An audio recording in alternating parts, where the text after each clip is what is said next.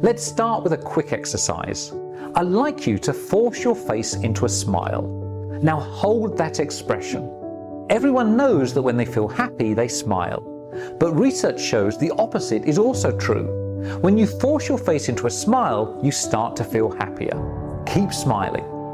The same is true of how you talk and even walk. If you put energy into your voice and a spring in your step, you'll suddenly feel much better. Okay, you can stop smiling now. How do you feel? Did it work for you? I hope so. And next time you want a quick dose of delight, just spend 30 seconds or so behaving like a happy person.